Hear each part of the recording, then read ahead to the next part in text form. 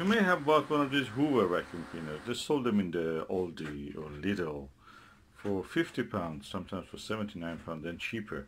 They're now £30, £40. But you sometimes may lose a part of it because they're so cheap. You just empty drying, and such things may happen that and then you lose a part. So I bought a replacement. They're available online. You just go online and buy it. So I bought one. Let's open and see how it looks like. Okay, now we have it here. Oh, lovely. That's the exact part. I needed just one filter, but I had to buy this other part, which is two-cylinder one. So that's alright. I can use it for later.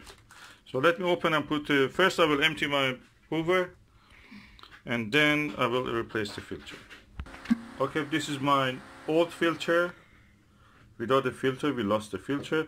This is that part with the filter inside it. So it's good to have two, because when you want to wash this and it gets wet, you have to dry it. So you can immediately put this one first. Just to show you they are the same size, the same thing. This is the filter that I lost. Now I replace both of these, and I can use it.